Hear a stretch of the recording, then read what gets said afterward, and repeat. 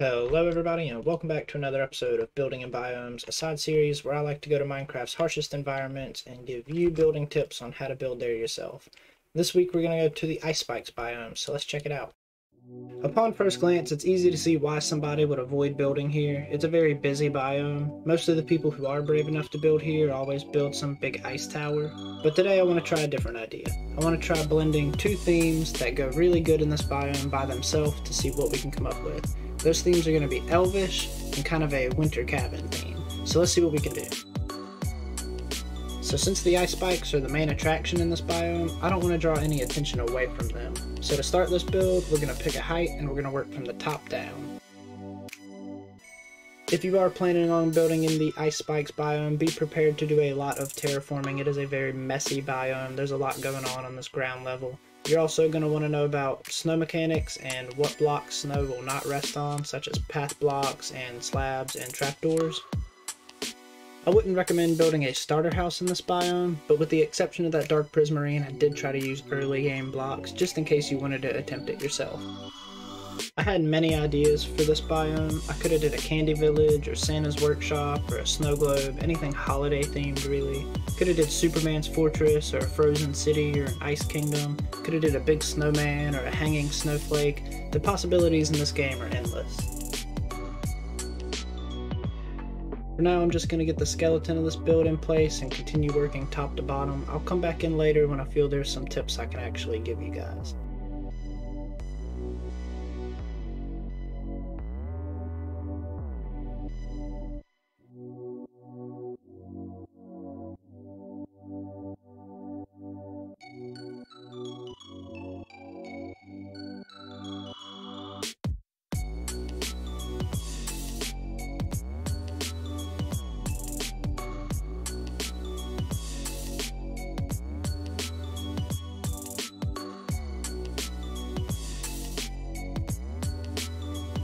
You can see here I really wanted warp logs to work out in this build palette, but they were just looking a little too green. So then we take a step back and we look at the environment we're working in, and I remember that snow blocks are used for walls sometimes.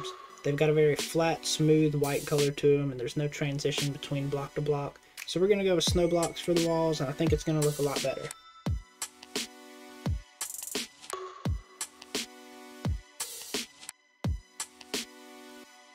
Right now I'm just going to fill in some of the walls, and I'm going to use some dark oak stairs to try to round off some of the edges on them.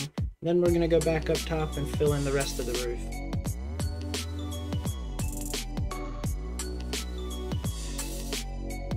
So if you're trying to learn how to build in a new biome, or even in a new style, don't be discouraged or frustrated if your build's not looking good. Sometimes all it takes is a little add-on or a little bit of a block palette change to really make something you're proud of. Now usually in a build this big, you wouldn't want to leave your roof very flat and boring like I'm about to do, but because the ice spikes are the main attraction of this build, I think we can actually get away with it. You'll also notice I'm using a very dark colored roof, and that is because this entire area is white and light blue, very bright colors, so you want to do something that'll bring the eyes over here and let you realize there is a structure in this area. It also helps in case you're ever lost and can't find your base.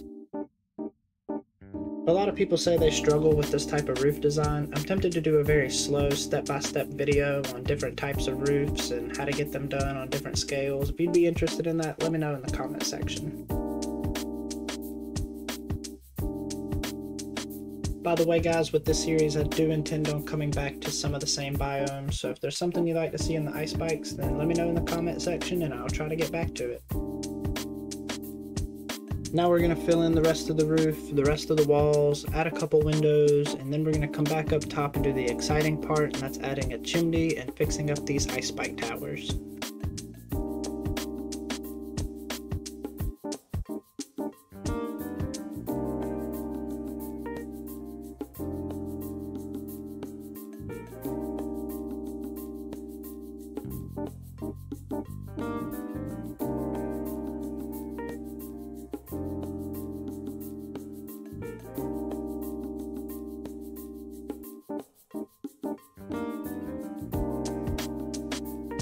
The best advice I can give you for putting a chimney on any build is to just not overdo it. It's easy to look at a small build and judge about how the chimney should look, but when we're building on a big scale like this, we tend to think we need a huge chimney, and we really don't. You need it to be just a few blocks over the top of the build, and especially in this case, you don't want to draw attention away from the ice spikes, so we find a nice medium in between there, and we go with that. You also don't want it to be too skinny. Since you're on a big scale, you want it to be kind of a thicker chimney.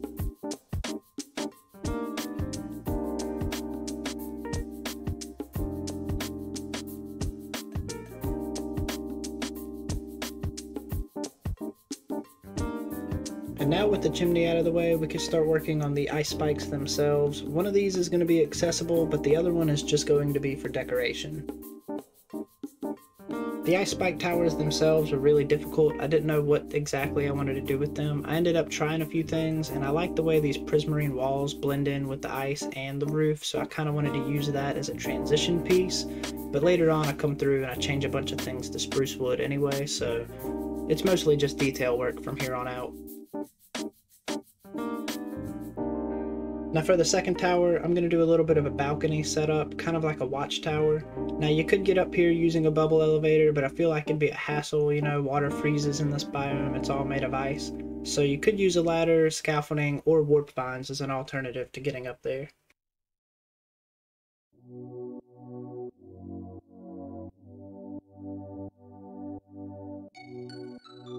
So now for the most part the build is completely done. We can come through and add a little bit of details, but I'm still going to change some things afterwards. For example, I'm going to change a lot of the prismarine on that first tower to spruce wood, and I'm going to get rid of a lot of the wood on the front face of the building to make it a little more open and add a couple flower beds.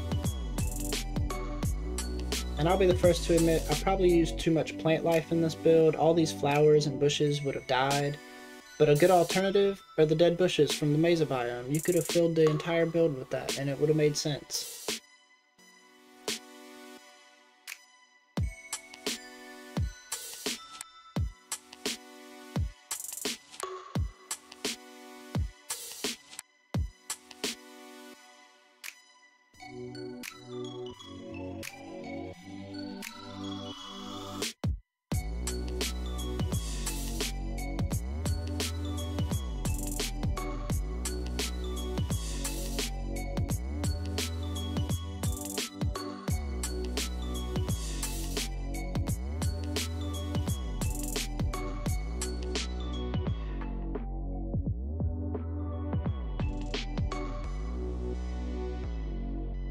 I'm going to add a couple last minute details to that second tower just to help it blend in with the rest of the wood a little better, but after that we are done.